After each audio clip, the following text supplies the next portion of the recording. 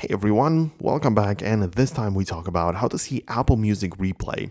And this Apple Music Replay thing is essentially something like Spotify Wrapped, where it's just gonna tell you about the songs and the way you were listening to music in the past year, which might be useful and interesting. So the way to achieve this is by going to the settings and essentially just go to the search section, clear everything, and in the search, the first category should be the replay 2024. So in here, that's again at the library, search and tap on replay.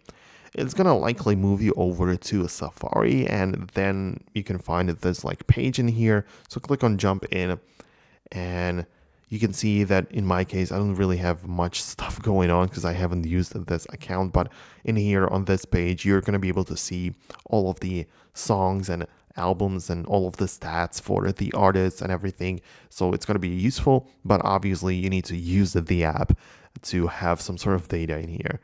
Also, since it got moved over to the Safari website anyway, you might as well just go to replay.music.apple.com, which is kind of a long link, but I'm pretty sure that even if you just look it up like replay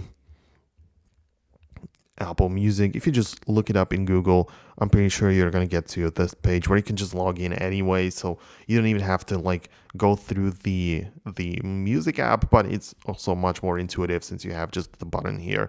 So it's up to you to decide how you want to achieve this or how you want to get there, but the same thing is always going to be there. So that's it. That's what you need to know about it. Hit the thumbs up if you liked it, subscribe for more content in the future, and I'll see you in the next video.